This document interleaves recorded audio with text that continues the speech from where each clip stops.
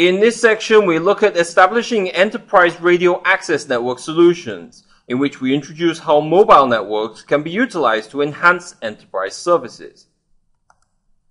A large number of enterprise networks rely on a single network service provider solution that may be in some cases protected by a service level agreement or SLA, as protection where downtime is likely to be critically damaging to a company's operation, and also where supporting multiple networks is unnecessarily costly.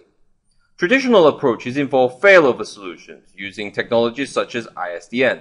However, newer and more viable solutions in the form of cellular technologies provide effective failover measures in the event that the primary networks fail.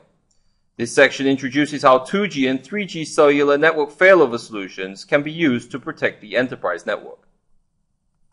So upon completion of this section, it is generally expected that trainees will be able to explain the application of 2G and 3G networks as an enterprise failover solution, as well as explain the process for implementing cellular interface failover solutions.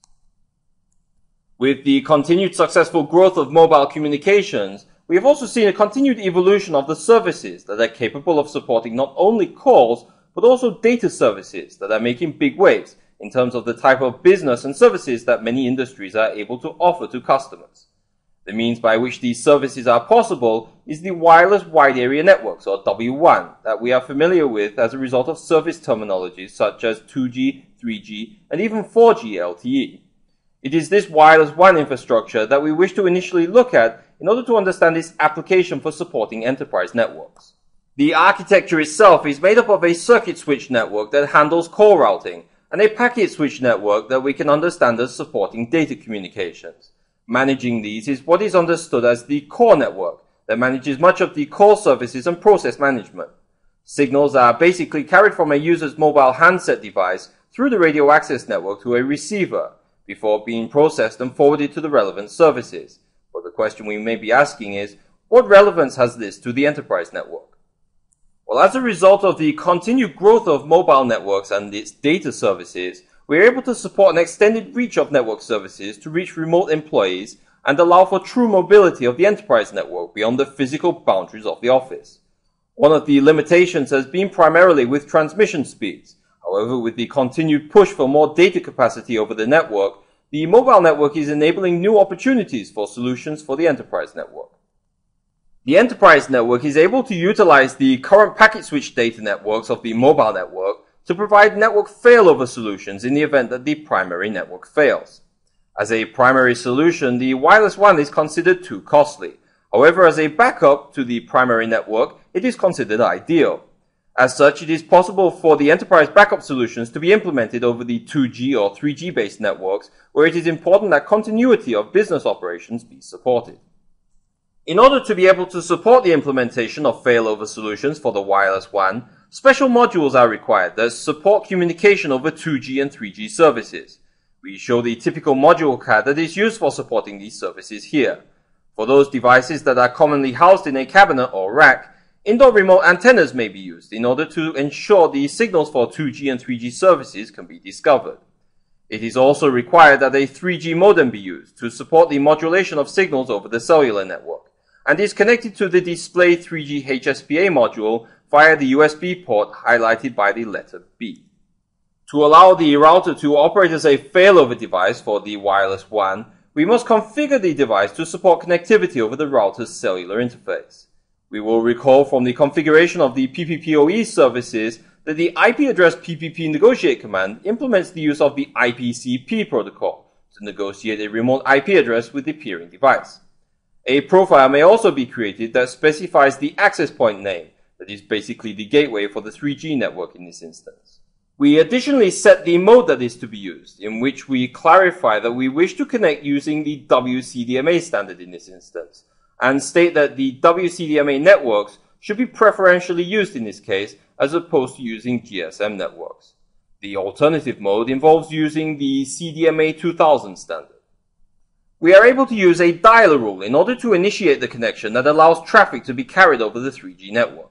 This is configured as part of the dial control center that manages the activation of the connection over the 3G network. The dialer rule here defines the connection will support IP traffic, and following which we are able to configure parameters for the interface. There are two supported modes. The first is the Resource Shared Dial Control Center that was used to support the establishment of PPPoE when using DSL networks. The alternative is the Circular Dial Control Center that is better suited to supporting failover connections, but cannot be implemented where a router is a PPPoE client.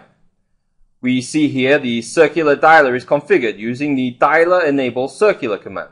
We also create the dialer group as well as assign a dialer number that is used to call the remote end. Since we are required to support hosts that are considered part of an internal network, we must implement NAT in order to allow private addresses to be translated before reaching the external network. This is achieved through the defining of rules, which are associated here with the NAT outbound command on the cellular interface and ACL number 3002. If no other route is available due to the primary route failing, we must ensure that IP traffic is redirected to the cellular interface to be carried over the 3G network. This is achieved through the default IP static route, which, as we can see, will route traffic to cellular interface 0/0/0. We can verify the current status of the cellular interface configuration and support of the 3G failover network using the command display interface for the cellular interface over which failover is performed. We should find that the state is considered up and that an IP address has been negotiated, which we can see here as the address 203.161.70.97/32. The modem state will be used to determine whether a 3G modem has been connected to the 3G cellular interface module, and where connected will show as present.